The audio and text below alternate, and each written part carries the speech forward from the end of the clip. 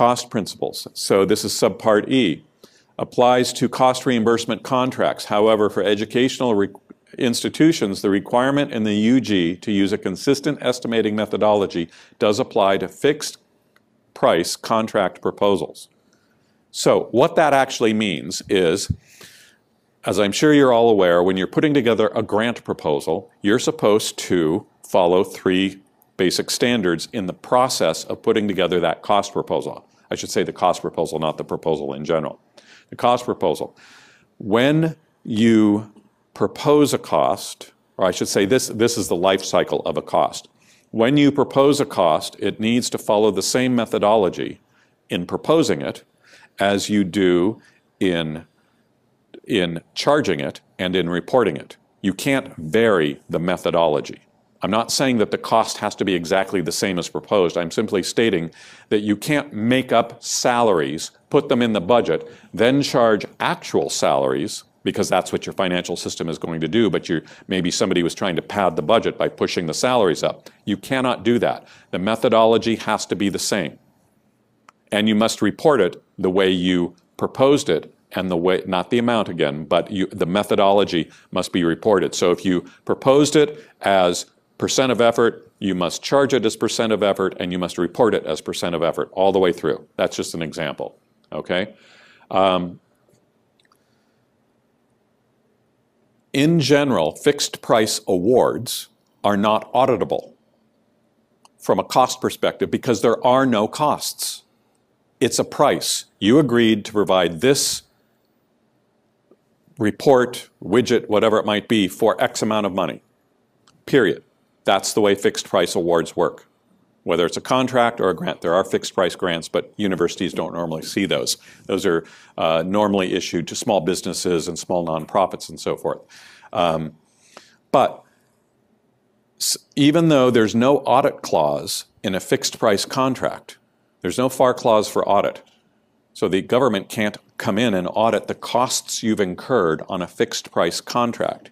They can audit your cost proposal to make sure that you followed the same methodology in putting that that price proposal together, that fixed proposal together, as you would normally use in your normal non-contract, or I should say your cost-based proposals.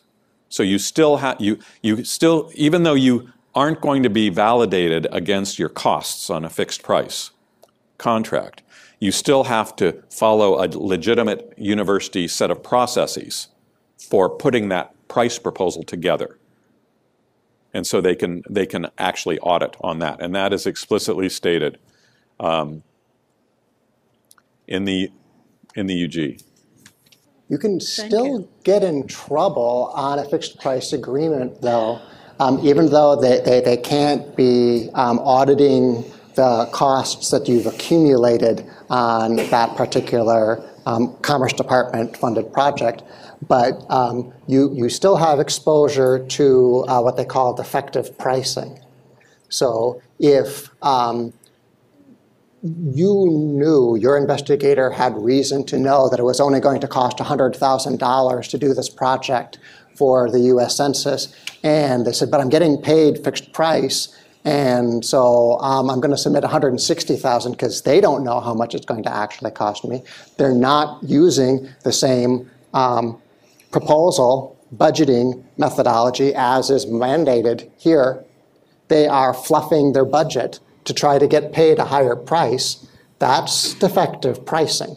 And where they can have increased exposure to that, where we look very carefully at the potential for defective pricing is when we have enormous residual balances at the end of a fixed price contract. We're like, how did this happen? You told them it was going to take $160,000. I mean, that's the price that you offered, and then you only ended up charging $92,000 to this. Did you actually charge the costs to some other project in order to build up a big residual balance on the fixed price? Because that's fraud. Or did you lie in your estimating stage about how much you needed in order to get paid a higher price for this deliverable? That's fraud. And all sorts of fraud are bad. Not just all sorts, all of it. Yeah, yeah. There aren't any good kinds.